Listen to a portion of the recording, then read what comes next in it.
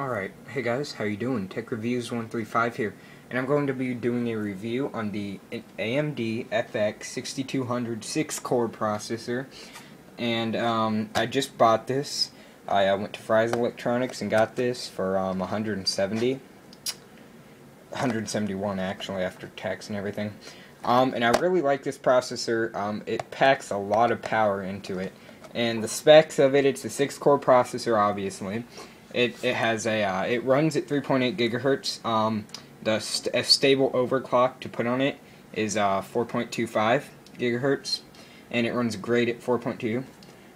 It's got a 14 megabyte cache, and it's the socket AM3 Plus. It's 125 watt, and basically, let me show you what you get in the box. In the box, you get your stock heatsink, the little AMD fan. I never use these, usually because they don't work right. They never keep it that cool. I always buy a different one.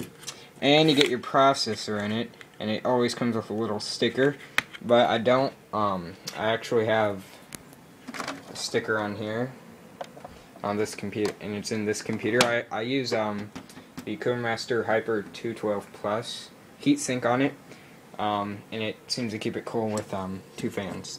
So the stock, if you want to use this, it does have direct contact heat pipes, which does help with the heat dispersion. The fan isn't that good. It is a 4-pin, but the RPMs of it aren't good, and it always makes a weird sound like that. It makes the whole case vibrate because they're never good fans.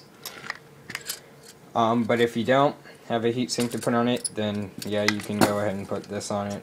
I mean, it's not like it's gonna kill anything as long as you don't burn it up.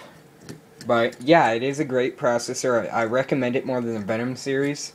I can get a better overclock on my FX than I could on my Venom. So yes, this does do better with gaming, high performance gaming. It also works great if you put it with a it does say it on the side here. It works great with an Radeon HD 6000 series graphics card. It does do good with the 9 series chipset on your motherboard if that's what you got. If you don't have that graphics card, it's fine. I use an NVIDIA. So, but yeah, highly recommend this. Thanks for watching, guys. Don't forget to subscribe for more tech reviews later on. And thanks a lot.